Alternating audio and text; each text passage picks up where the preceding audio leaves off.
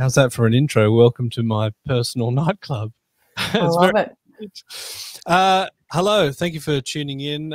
This is LinkedIn and Facebook Live with a special guest, Cate Bakos from Cate Bakos Property and President of the Real Estate Buyers Agent Association of Australia. Thank you for joining me, Cate. What an intro. I'm pleased to be joining you, and what a finale to the year. Yeah, what a year it's been. We're not going to talk too much about pandemic except for the premise of this whole research piece. So apologise for that in advance, but it's changed the way that investors are behaving, in my humble opinion. So the reason why, of course, we're doing this Facebook Live is in 2019, we did some research where we looked at the distance between where people live as their principal place of residence and where they're buying investment properties. We also just released a new study that looked at the change in that distance across a couple of different categories for properties that would have transacted during the pandemic. And Cate, you had some amazing insights back in 2019, so I wanted to get you back to talk about the changes this time as well. And spoiler alert, it's further away. What can we talk about with further away before we share the actual data? Well, in terms of your findings, Mike, you know, I've been working with buyers throughout the pandemic who have been pivoting with decisions, and that, you know, buyer attitudes and criterion has reshaped itself as a direct result. And so this information, while it's investor information, is really telling about how investor attitudes have changed too. So I'm delighted you've asked me. Thank you for coming on. It's always good fun. Now, the distance between where people invest and where they live back in 2019 was a surprising number for me. It was an average of 293 kilometres. So in a way, you could almost make our data tell whatever story you wanted, because we found that, you know, just around about 7% of people actually invest in the same suburb. And I guess what I was trying to tease out is this kind of pervasive idea that property investors like to buy around the corner from where they live, because they can drive past it and check on the tenants, make sure it's not on fire. Also, they tend to have more property knowledge, or at least local area knowledge, in the suburb that they live. So there was an idea that those stats were going to show up. But 293, and this is excluding people that live overseas, because that destroyed the numbers, that still seemed like a reasonable distance for me. Do you remember being surprised by it? No, not really. No, look, certainly when you delve into the individual decisions that people make, there's always surprising data. But that particular figure, especially if you're dealing with investors who have multi-property portfolios, they generally will try and diversify. Not everyone carries that comforting bias that you've got to buy in your own suburb because it's the best, or because you can drive past it. Yeah, and I guess that was borne out in the statistics, which we're going to show right now. So if you have a look at the graphics we've got here, let me get rid of that banner thing. That's going to, no, that's, here we go. Come on. Technical issues. I hit the height. There we go. So you can see on the right-hand side, that was our 2019 data. So we've got 6.9% of people investing in the same suburb. In red, you can see the average distance that people are investing from where they live. And the magic figure for this data series, so these are really properties that were purchased from the beginning of the pandemic in Australia all the way up to the end of November when this study finished. The average is 505.59. So a pretty sizable increase in the distance people are buying from where they live. What can you read into this, Cate? Well, if I'm simplifying it, everyone wants a piece of Queensland. But if I look at it objectively, you know, that's almost double the average distance. So this is absolutely compelling, Mike. And we had a quick chat about this data when we zoomed in on distances from home. And we could really see that there was a dramatic shift in more than 200 kilometres and more than 1,000 kilometres. But what it says is we've really embraced borderless investing, because the amount of or the change for over 1,000 kilometres would put a lot of investors into a different state. Now, the only surprising element for me there is the inability to inspect in person and to have a traditional purchase set of steps if you're buying in a lockdown city. But let's face it, Melbourne wasn't the most popular city for investors during 2020. And even for those who wanted to go into New South Wales in 2021, when they had their extended lockdowns, they were still able to inspect property one-on-one. It was only Melbourne and Canberra that were completely unable to set foot in a property. So it definitely shows an appetite for borderless investing, or for crossing the border to find a property. Interesting you talk about, I guess, the stark differences between Queensland and Victoria. Victoria has suffered incredibly. I don't need to tell you about that. You were on the ground for everything and guiding the REBAA members and the real estate community at large about what could be done.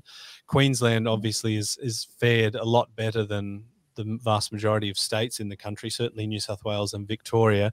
I'm just pasting in the comments here our research. Let me see if I can pull this up. So our figures indicate that Queensland was the most popular investment destination with 37.44% of transactions happening there.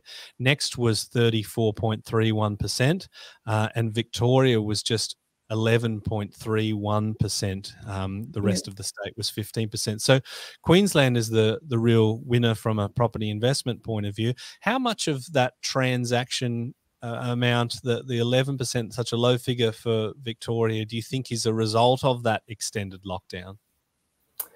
Wow, that's a good question. Look, I think sentiment counts for everything when it comes to investment decisions. People will be loath to invest in something that they're fearful about its short-term performance of. So we had really difficult lockdowns. There was a lot of doom and gloom chit-chat about the Victorian market. The reality is there were parts of Victoria that weren't gangbusters. It was really hard to buy anything in our regions. And I do a lot of work in Geelong and Ballarat. Days on market felt like hours. It was really tough. And those areas weren't impacted by extended lockdowns like the capital city was. But I have to say, looking at the data and understanding the headwinds that Melbourne faced, namely horrible lockdowns, lots of job losses, industries that were really closed down, no new arrivals, and certainly our city rental markets were really badly impacted as well, because we just had no students. And I thought that would be a really difficult blow for Melbourne. And I didn't anticipate, when all of this was unfolding, that we'd have the growth that we've had. And we've done over 16% for median dwelling values for the rolling 12 months from November. And that's quite a shock. So while it's not matching the 25% plus capital growth figures for some of the other cities, I think Melbourne's done incredibly well. And I'll talk to you at length any time about the indicators that I've seen out there. And in particular, the way that we've recovered even our rental market. We were so oversupplied and we had horrible vacancies and negative price movement on asking rents. And that's turned around. Quite surprising because we haven't opened the gate to new arrivals at all. It certainly has. And that's another Facebook Live that we've done on our rental loss index, which we'll have a look at it again, I think, in the new year, because Melbourne inner city apartments were showing huge rental losses due to vacancies, and that's tightened right up. And I suppose the whole country was quite tight from a vacancy point of view. It's really just those inner city sort of apartment markets, and that's starting to get even quite tight in certain pockets. I'm wondering, when it comes to Queensland, what is the driver for that being the most popular state for investment in our study? Do you think it's a result of, perhaps being locked down in Victoria, and you kind of think, if I'm going to be stuck in my house, I may as well have nice weather? I always try and get in a Victorian Melbourne sort of jag, little stab at you each time. If I'm going to be locked in my house, it may as well be sunny. Or is it something that's probably a little bit more pragmatic, i.e. the price point? Because the media has talked for probably 15 years about how Brisbane's going to boom because the asset price to, say, median wage earners salary is so much more approachable and achievable than it is in certainly Sydney and Melbourne as well. Do you think that's what's maybe making Queensland more popular? Yeah, it's a combination of things. And I think the obvious one is price point. The second one is when things are doing well, everyone wants to jump on the winning horse. So there's a bit of that. We're seeing, you know, a bit of herd mentality there. And we've also witnessed really tight vacancy rates and growing rents. So for anyone who's looking at their cash flow and really assessing different markets, it definitely looks good. We've got our speculators out there who want to jump on board the games and perhaps capitalise on the city's growth as we ramp up for the games. And if you think back to Sydney's growth leading into the Olympics, it was colossal. So there'll be lots of people who are banking on that happening, and whether there really is a direct correlation or not is yet to be seen. But, you know, there's definitely been talk about that as well. And then finally, you and I both know when people want to earmark a future home for themselves or a future holiday place or whatever, it's all, you know, done under the guise of it being an investment decision. And hence, while it still is an investment, you guys get the data. Yeah, and of course, we can only really look at the investment data, but we've also found that 25% of investment properties are actually occupied by the owner before they become a rental. So sometimes it can be a little bit broader than that. But I think that's a really interesting point that you struck on, because if you think about, you know, a holiday home or a lifestyle destination, Queensland's probably up there. I mean, you do have to admit the weather's better than both where you live and where I live. I wonder if the pandemic and that sort of dual purpose, which is maybe poor investing advice, but maybe lifestyle factors into it, where people want to buy something that they can see themselves in down the track. Do you think that's been heightened by the pandemic, i.e. people wanting to have what I talked about to a journalist, which was a mistake, as a bug out property? I've been watching these doomsday prepper shows, so I said to a journalist, I think people are looking at like a bug out place. She's like, I've never really heard about that. And then it went in the domain, so I apologize for that. I love it. You've thrown a random theory out there and shaped down our news reporting. I do think that most definitely, you know, it's been a really tough time for lockdown cities. I know, chatting to Sydney-siders and Canberrans, they had the blues when it was at its worst, and, you know, Melbourne had a double dose and it was awful. So a lot of people, you know, just packed up their bat and ball and took off. What about the regions? Obviously, we can see in the data that Queensland, I'll pop that up on the screen again, Queensland got 37.44% of all the transactions, according to our data. Now, with the figures that have come up in the study, I'll check that in again. Yeah, you can obviously see that the distance has increased, and the percentage of people that are buying more than 1,000 k's from where they live, or more than 200 k's where they live, is pretty significant. How much of that is, say, Queensland from a Victorian purchasing there, or a Sydney-sider going to Brisbane, and how much do you think that is actually just the regions of Australia from a price point of view, and I guess maybe a pandemic point of view, where you want a bit of space, where the air is a little less COVID-y, if I can invent the term? Yeah, great question, Mike. What really struck me with that data was the 200-kilometre change was pretty dramatic, but it wasn't double in terms of percentage. The 1,000-kilometre was more than double. It was double and a half, which is significant. And that spells generally interstate or a very significant move from home, well, investment from home. If someone from a capital city market was investing in a nearby region, you wouldn't expect to see 1,000 kilometres, not across the board anyway. So I think that it's quite telling there that there was a lot of interstate investment activity. And in terms of preferences being shaped and people wanting more yard, more space, more kitchen, more study, that's an owner-occupier trait. It's not an investment trait. So when I was talking to buyers who were wanting to either move out of the city or buy their first property out of the city, they had a set of criteria that echoed all of those things, because we could only order Uber Eats or, you know, order delivered food. We couldn't go out. And so we started to embrace our own kitchens, our ability to cook. Everybody was posting pictures of their bread. We saw people wanting good kitchens, and we also saw a lot of people wanting good backyards, good gardens, And, that clean living type scenario was a common theme when I was having interviews with prospective buyers, but they were all owner occupiers. Anyone who was looking at investment wasn't really all that cognizant of COVID. They were clearly wanting to make sure it was a good investment choice and that their investment wouldn't be derailed by lockdowns, but it definitely wasn't. I didn't see criteria being reshaped.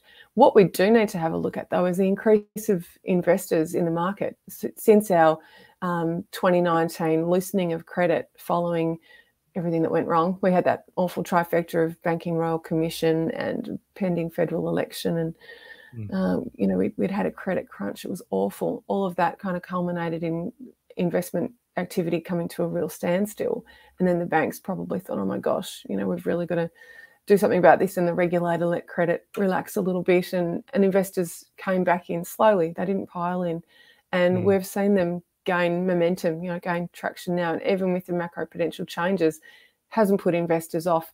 But what we do know is a lot of investors are quite a lot more comfortable with lower price points, and any whose budgets were impacted by macro-prudential changes would have just opted for a smaller price point still in a region. So the region's performance hasn't solely been based on city dwellers escaping. It's also been based on investors returning, and investor price points are generally around the $600,000 mark. So the most recent CoreLogic report shows that that's a standard investment budget at the moment.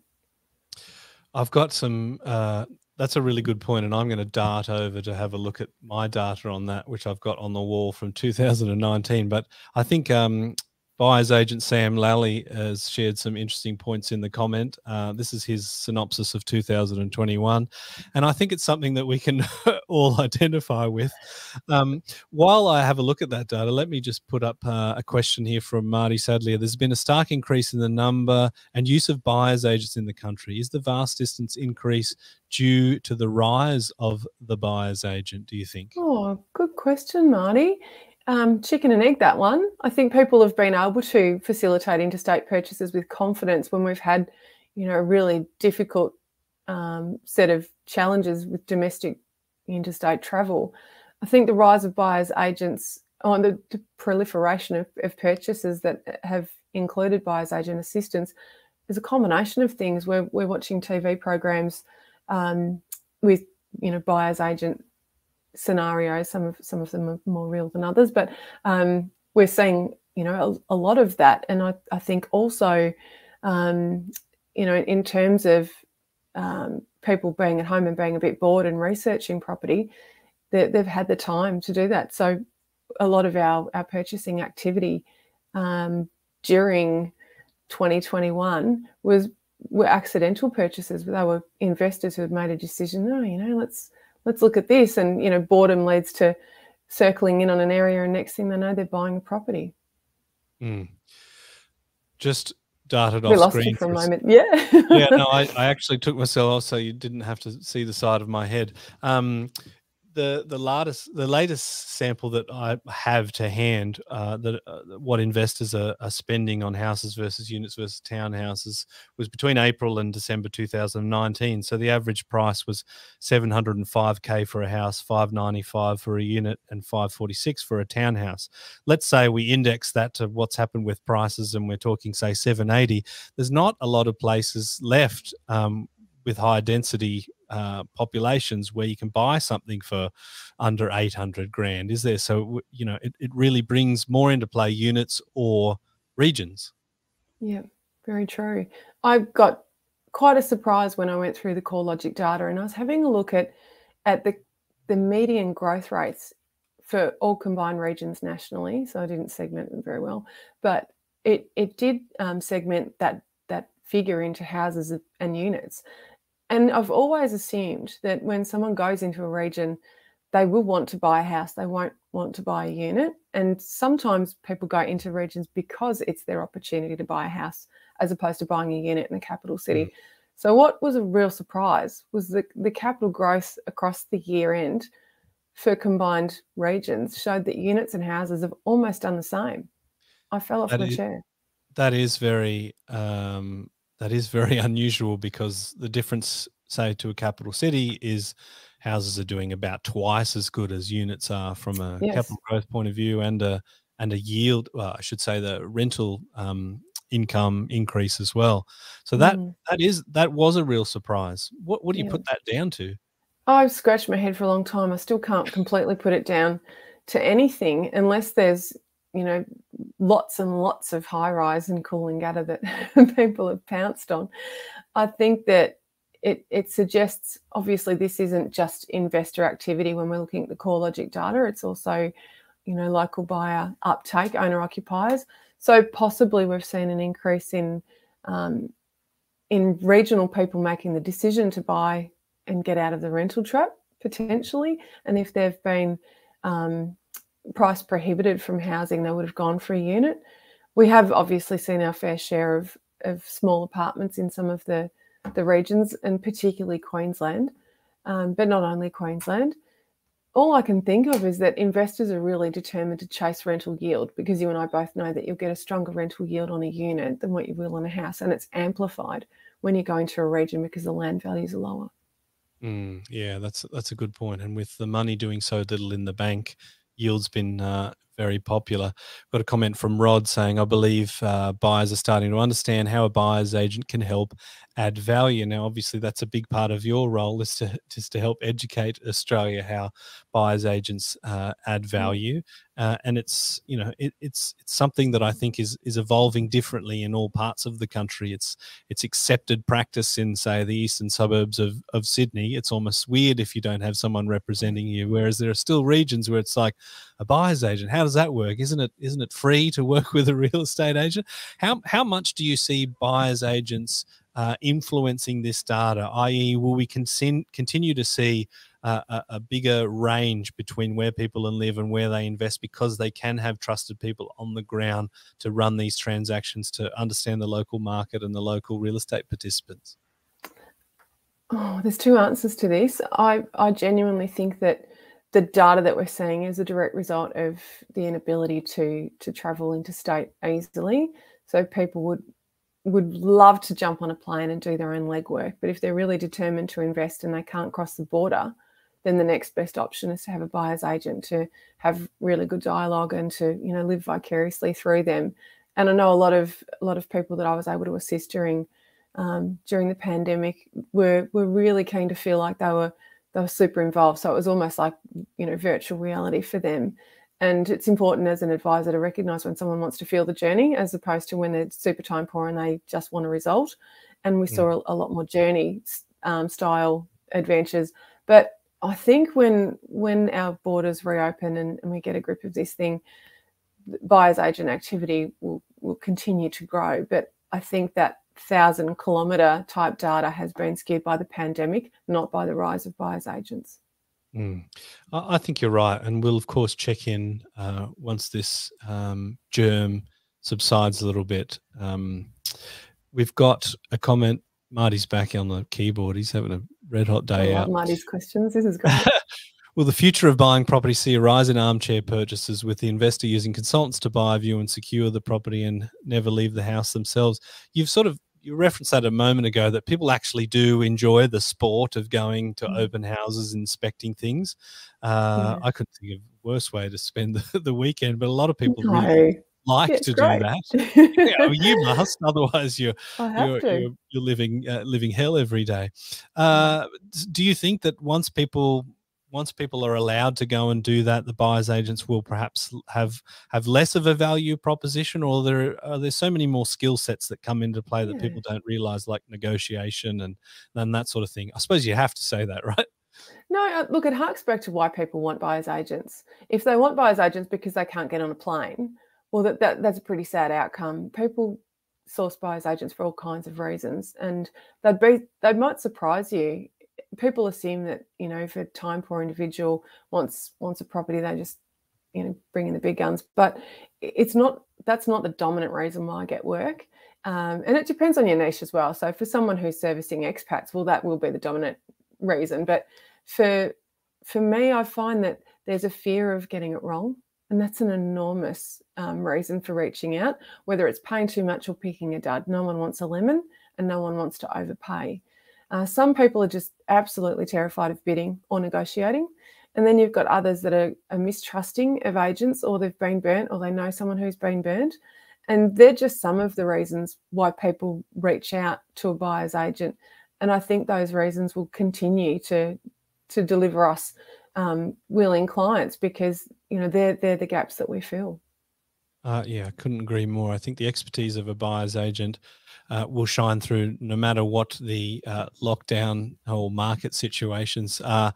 Let's finish up with your finger on the pulse of the local market. You were sort of calling. I read some of your stuff recently that said that the fever pitch is subsiding a little bit. You're obviously still very busy. The days on markets aren't rocketing up to 90 or anything crazy like that, but you No. feel like we've sort of come off that fever pitch. Only for now. That's my thinking. Right. So, the Melbourne market, if we can talk about, even the Victorian market, was rocketing along and going crazy as soon as those gates opened. And what happened was, for the 3 months that we sat around twiddling our thumbs and eating Tim Tams, we saw agents pushing back their campaigns with their vendors, because they couldn't start a campaign if you couldn't let anyone see the property. We couldn't even get photographers through. So every vendor that was prepared to sell or wanting to sell this year couldn't get started in July, August for a September beginning. They had to wait it out. So by the time you've got your gardener through, your photographer through, your floor planner through, the agent's saying, well, we'll get you on for October and we'll have a really short campaign, or we'll have your auction in November, December. And that's what happened to every vendor. So instead of having a September start and a December 24th finish, we had all these campaigns hit at once, just flooded the market. We had record high auction activity. So last week and the weekend before are the two highest auction number and intensity weekends Melbourne's had in a long, long time. And it felt like it. Everything was condensed. All of a sudden, houses are competing with other houses. Buyers are over it. They're tired. They're excited about Christmas. They're really celebrating the pubs reopening and the cafes reopening and the restaurants reopening. Everyone's having parties. So a lot of buyers were distracted with the genuinely fun things in life and going, you know what, I've been hot on property all year, but right now I'm super distracted and super into my lifestyle. And even though it was most likely the best time of year to be purchasing, in my opinion, it was definitely the best time of year to be active the last 2 weeks. A lot of people were just saying, no, I'm prioritising my friends or my family or the party or whatever it was.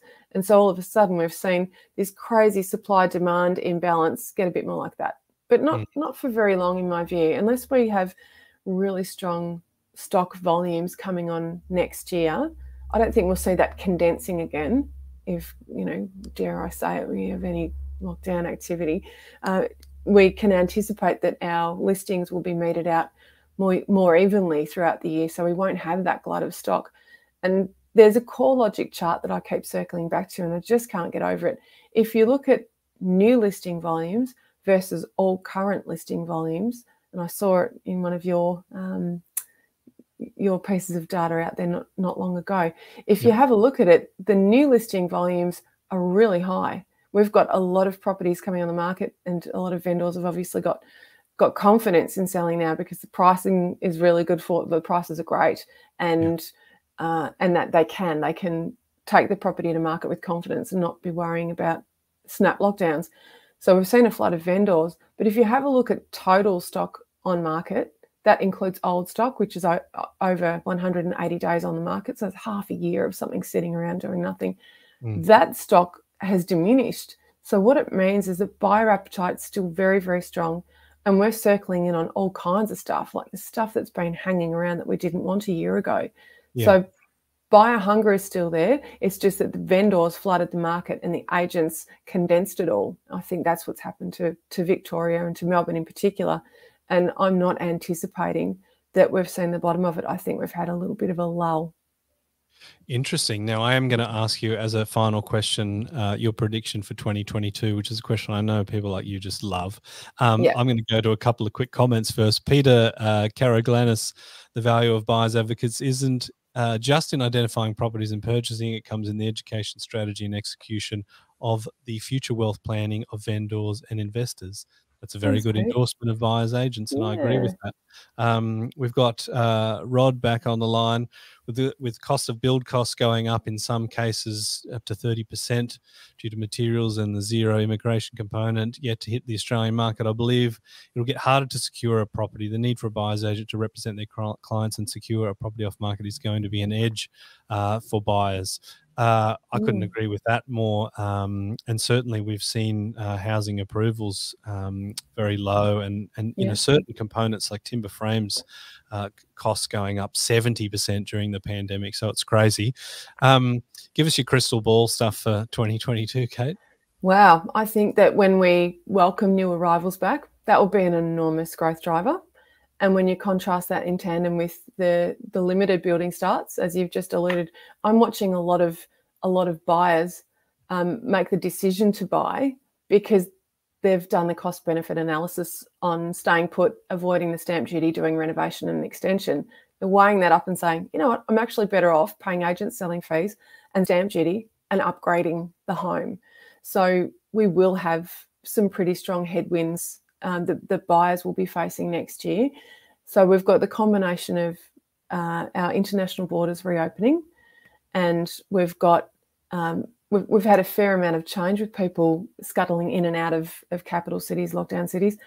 We've also got a federal election looming. We know what people do when we get close to them. They sit on their hands and do nothing and worry about what might happen. And then once the election's all over, whatever the result is, we all get on with our life again. So I think that we'll still have strong sellers market conditions next year. Maybe not as mental as this year, but I'm not prepared to call that yet.